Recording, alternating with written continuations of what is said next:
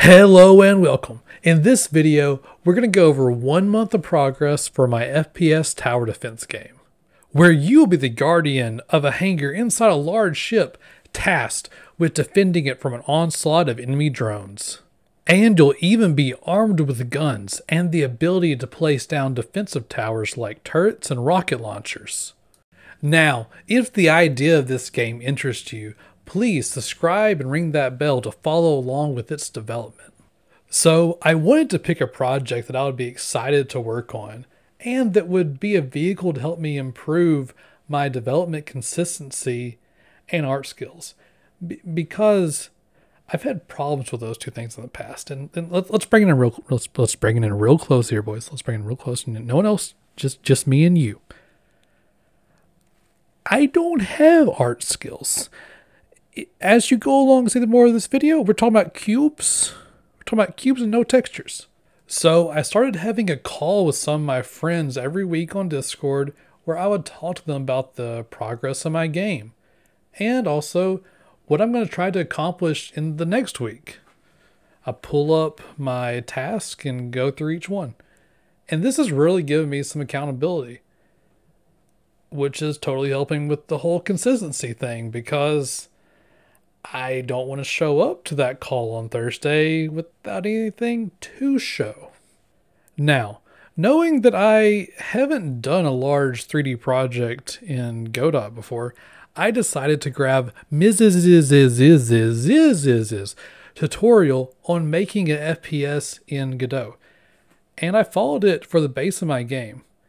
So far, it's turned out to be a great choice, and I could definitely recommend the course, link in the description. After getting the base of the game down, I jumped into Blender to start modeling a placeholder corridor that will connect the hangar to the last gate protecting your ship's engine room. So yeah, pretty important. If you fail defending this, ship blows up, game over. But what is a base defense game without some enemies? So I modeled a heavily placeholder enemy, the most terrifying yet in the game. A bomber drone. Pretty simple. It's literally just 4 cubes. Let's not get ourselves. We haven't reached the point of making art yet. Maybe that'll come next month. So I ran into a problem with that tunnel model where the lighting was stretching weirdly over the center half of it, and I didn't understand what was going on. So I called up Thomas, and he showed me that I had this end gone, and he also told me how to fix it. And in case you guys run into the same problem, all I had to do was select all the faces, then convert them to tris, then back to quads.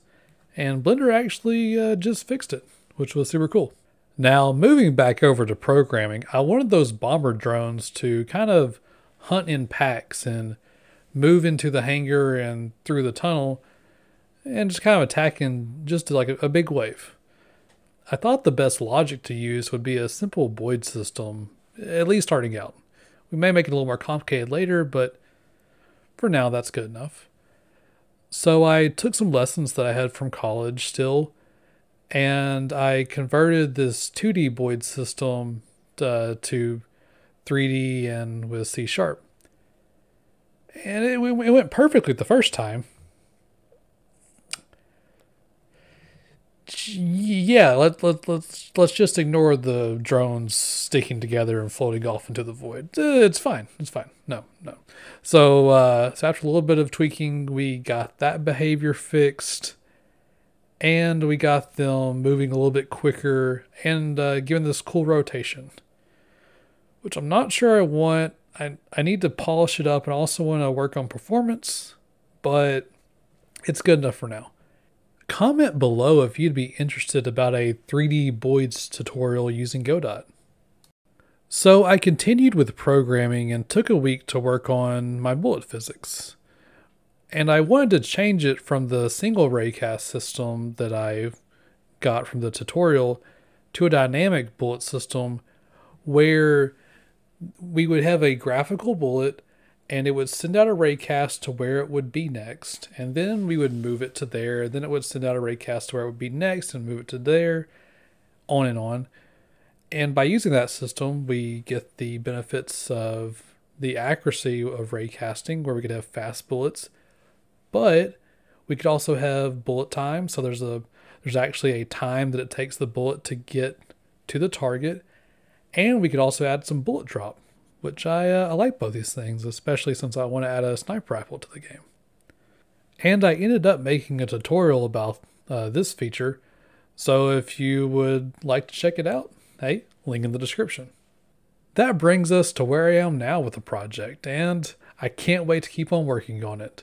So thanks for watching, and please like, subscribe, and ring the bell for more Godot tutorials, game jams, and devlogs. See you guys next time.